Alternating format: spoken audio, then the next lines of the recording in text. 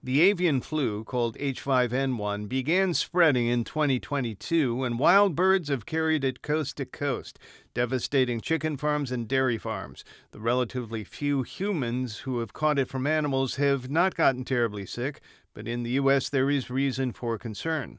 In humans, there have been to date about 66, I believe, confirmed cases of avian flu H5N1. Alessandro Sette is a researcher at the La Jolla Institute for Immunology. He says if the avian flu jumped to humans and started spreading among them, it could be a serious pandemic because the flu people are used to fighting off is a different variety of flu known as H1. That's why people are scared that if this starts to spread into humans, people would not have antibodies against H5. But new research from Sette's lab shows we are not defenseless against H5N1.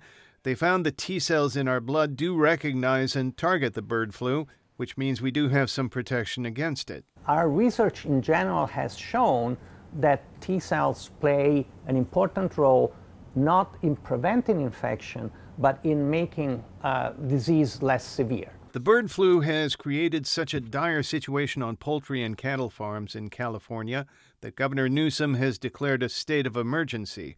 Right now, the damage is mainly economic, but Sette says until the flu is brought under control among animals, the potential risk of a human pandemic is real. Viruses mutate all the time, and the more virus is produced in infected animals, the more there is a chance. Another creature very susceptible to avian flu are cats, wild and domestic.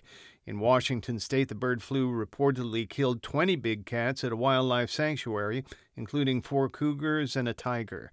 Thomas Fudge, KPBS News.